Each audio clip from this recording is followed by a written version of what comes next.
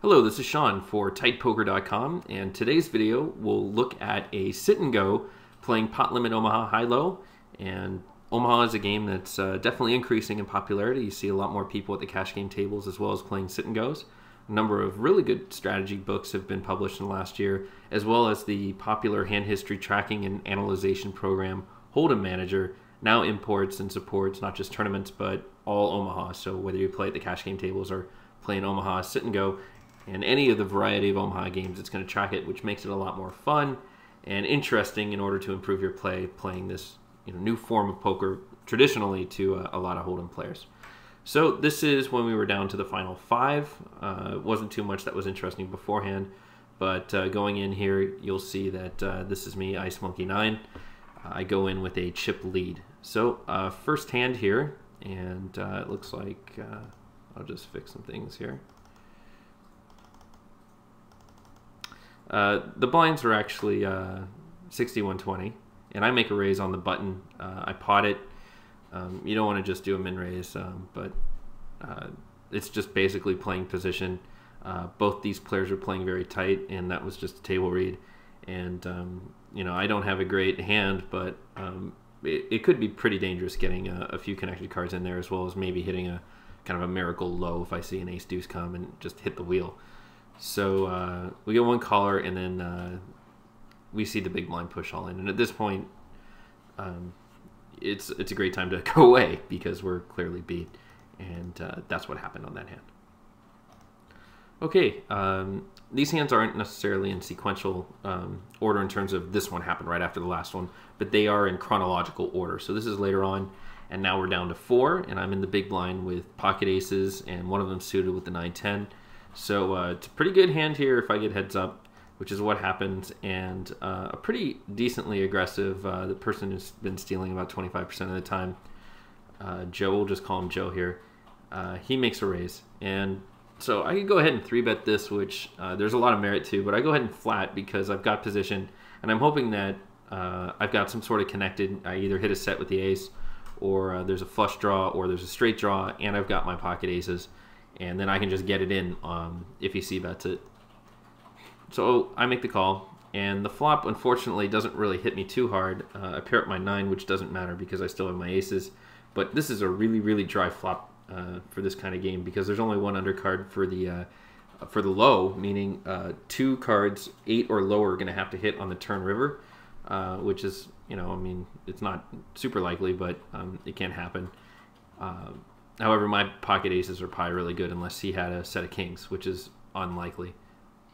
So he goes ahead and makes a c-bet, and this is a player that has been c-betting. And this is why, when you use Hold'em Manager and you can keep stats now, you get to see these kinds of things. And I see that he's c-betting about 70% of the time, which means, he's just going to go ahead and c-bet, especially when he tried to make that steal attempt. So given my aces and this kind of a dry board, I take a bit of a risk, but I think it's a good calculated risk.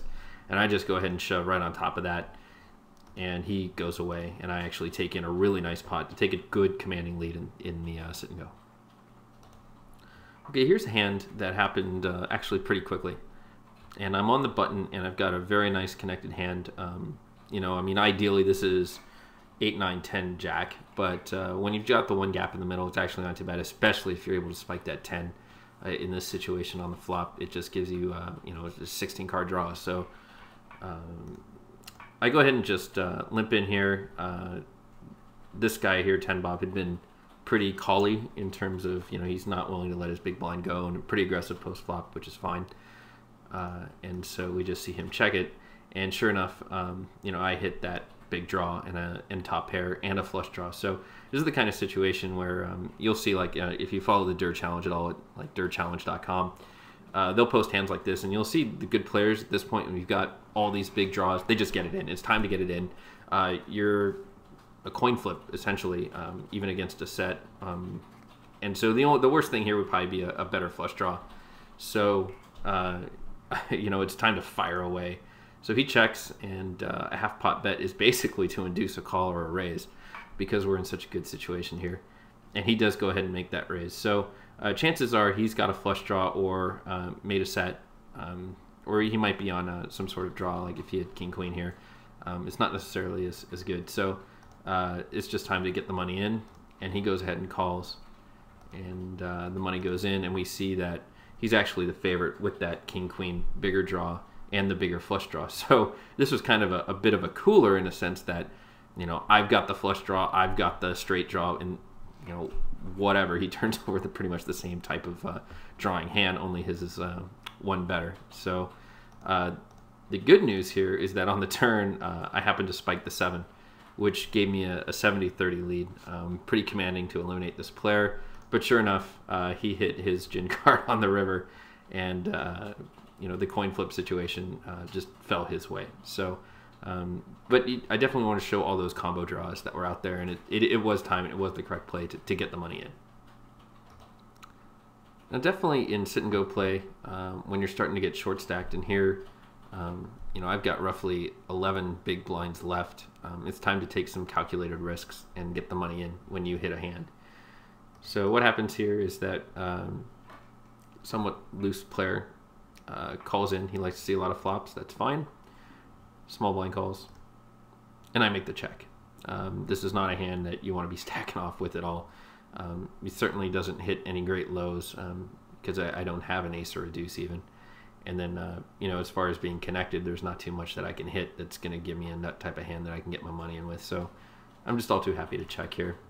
And so the flop is 2, 6, 9, and I mean, that's not a great hand for me. I've got a gut shot to a 5. I've got 2 overs, and I've got a 10 high flush draw, which, you know, isn't fantastic, but who knows? So we get a check, check, check, and that's fine. And I do hit the flush on the turn. You know, obviously the any sort of straight possibilities are negated by the fact that I have a flush, since that's better. So the fact that it's 10 high isn't great, but given the fact that I have, you know, 1880 behind, there's 500 in the pot, and I'm going to get action. You know, I've got to get it in here and hope for the best against a set maybe, and hopefully he doesn't hit to a boat. So he leads out for a min bet, and I'm potting it right there, which is the right move. This guy gets out of the way, and curiously he just calls. And I'm thinking this is a big mistake. He shouldn't have called, because he's got to know that with this much money in the pot, which is 2,400, and I've only got 900 behind, I'm just going to shove my chips in regardless of whatever the river brings. And that river is not too important. It is a 7, you know, some straights connected, but I've got that beat. He min bets again. I mean, unless he's got the nuts here with like a straight flush or an ace king, chances are that I've got him beat. So I just go ahead and get the money in. He calls, and he goes ahead and shows the 2 high, 2-3 flush. So that worked out pretty well in my favor, and played it the right way. And fortunately, this guy made a few mistakes in the hand. So definitely look for those opportunities when you have them. So now we're in the money. One guy's come out to a pretty big lead, and myself and Joe are just about the same. I've got 1,000 chips on him actually, so I've got an okay lead for second, and I really want to get heads up. But it's a good time if you see people will alter the way they play once they're in the money. They'll either like, okay, I want to cruise, so I at least get that second place money, and those are the people you can abuse. And some people say like, I'm gonna make first place, and I've got to play ultra aggressive, and you've got to adapt to that too. So here's the hand, you know, 5, 6, 7 with the suited ace, pretty decent. Definitely want to see a flop, and that's what we do. The flop is not good though, but it's time to maybe put on our poker radar and see if we sense any sort of strength or weakness from our opponent. And he goes ahead and checks, and that was an opportunity really on that kind of a dryish board for him to bet. So when the 7 comes, I actually thought, well, it's a good time to represent the flush draw, or maybe even just top pair. So I went ahead and bet, and I just got a dry call, which really made me think he's not on any sort of draw here with the flush. So if it hits, I can pie bluff again. And so the 8 comes, and I believe I bet here, and I do. And it's I kind of disliked that it was a minish bet here. I would have liked half pot or even pot to really represent the flush. And a good player would have sensed that, and I think he was trying to, like, he was thinking that I was thinking that, so kind of a third level thing here, because we had gone back